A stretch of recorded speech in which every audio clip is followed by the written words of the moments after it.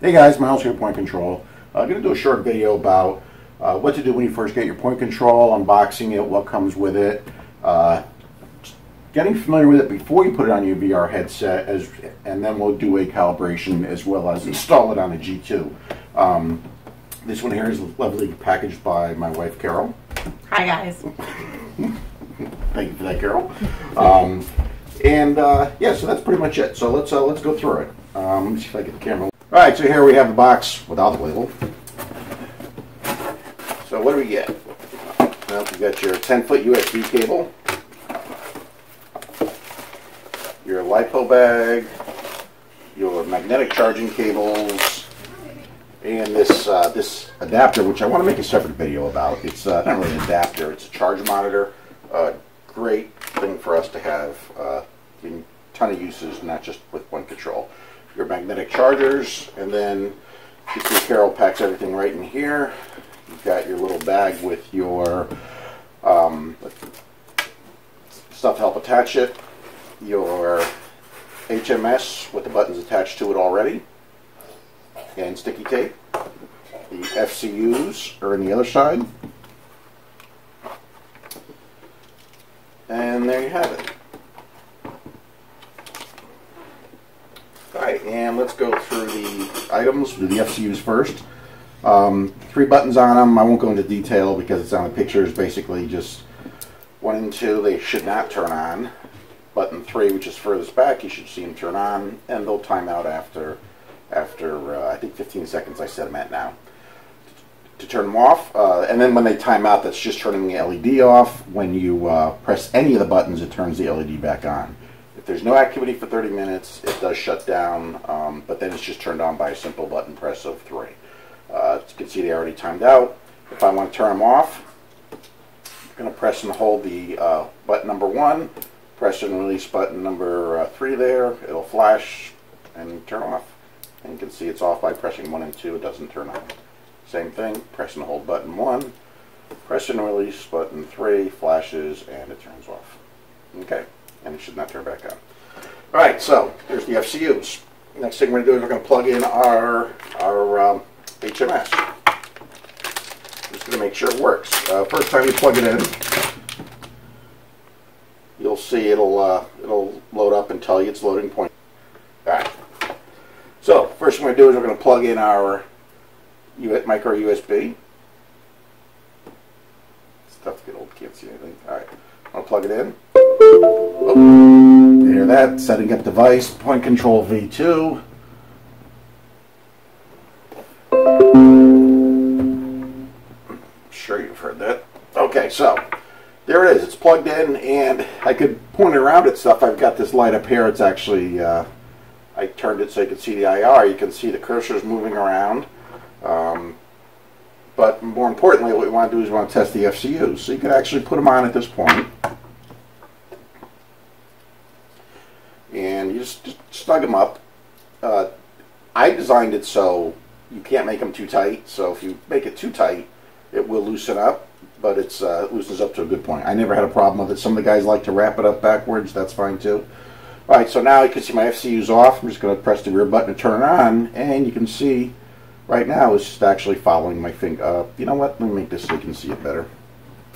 Let's make a big cursor. Let's see. Mouse.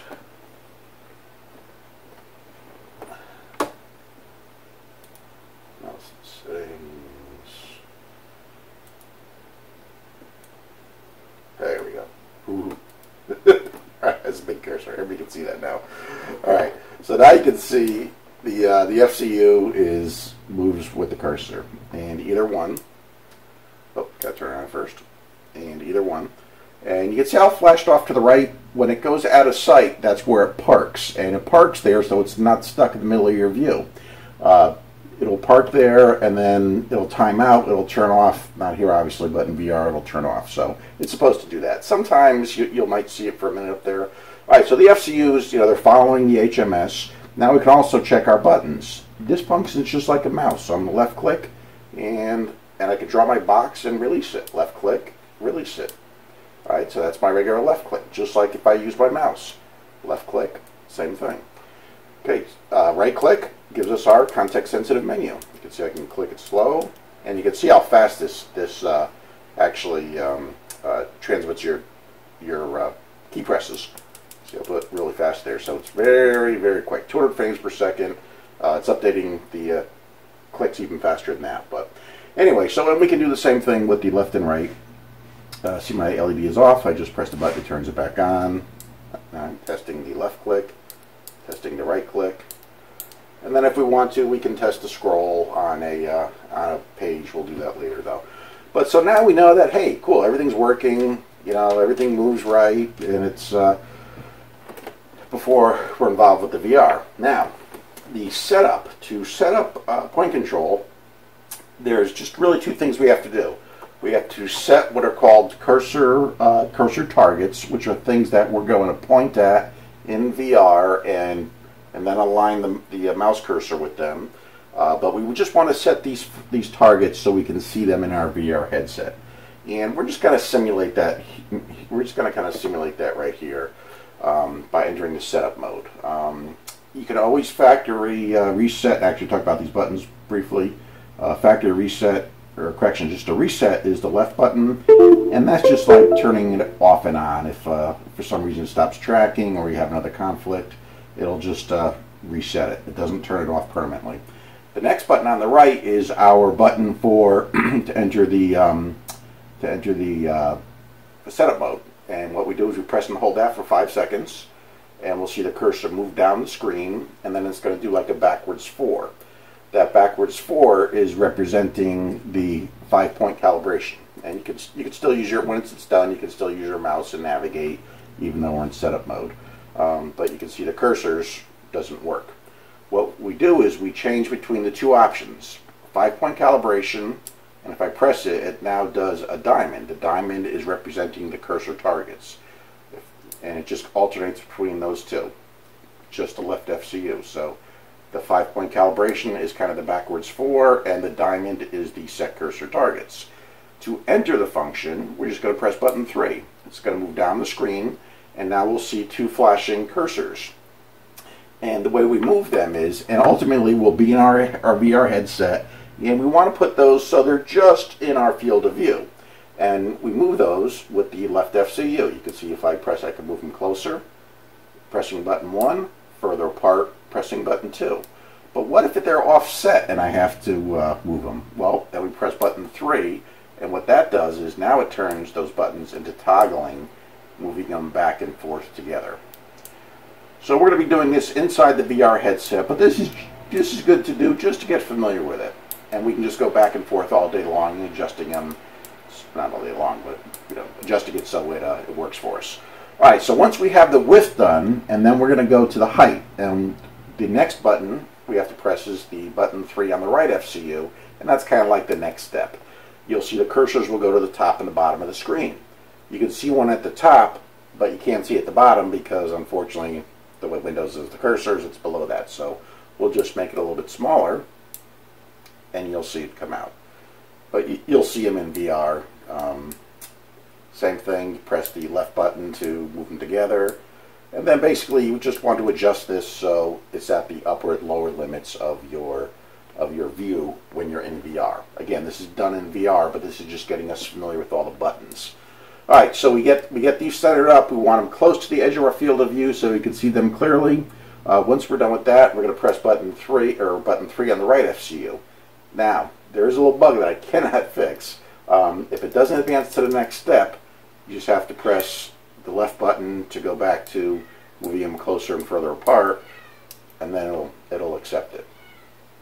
Cursor's got to move up the screen. It's now going to take us to the set 5-point calibration. It takes us to that point, but we don't actually enter it until we press the button 3 that enters the screen. Okay, you see it's flashing off screen. That's just to keep the cursor active. It sends it over there every now and then so the cursor doesn't time out while you're trying to do 5-point calibration. On some systems, it does still time out. I don't know if it's just ones with a high refresh rate, and you just have to move your cursor, move your mouse a little bit, and it'll make it reappear again. All right, and so then in VR, the way this is going to work is we'll be in VR, we'll pick something, I'll show you this later, we'll point at it, turn it on because it'll probably be off, and when we click on it, it's going to jump to the left. And then we're going to point at it again. This isn't the exact procedure, but this is a procedure you could use. Click it over here, point at it, click it over here, click over here, and click on it. And once you're done, the way I'm holding this, you can see the cursor really kind of follows my hand pretty good. You can see it's pretty fast. It's you can see when it goes off the screen, it times out. But this is just, this isn't how it's designed to be used. But it's oh, timed out. But it's kind of gives you an idea what it's all about. All right, so that's basically it. It shows you point control. It's really just a, it's kind of turns your screen into almost a tablet as far as a touch tablet goes, and wherever you point is where it is. Is where the cursor is. You interact with your buttons by pressing, your keys. But once you do this, you'll be a little bit more familiar with things.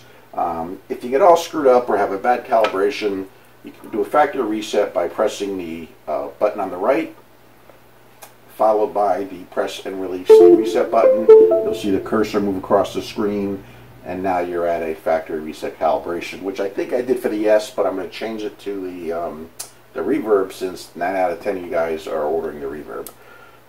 And there we go, we're back to the factory calibration. And you can see it doesn't go past the edges because that's where our window is in VR.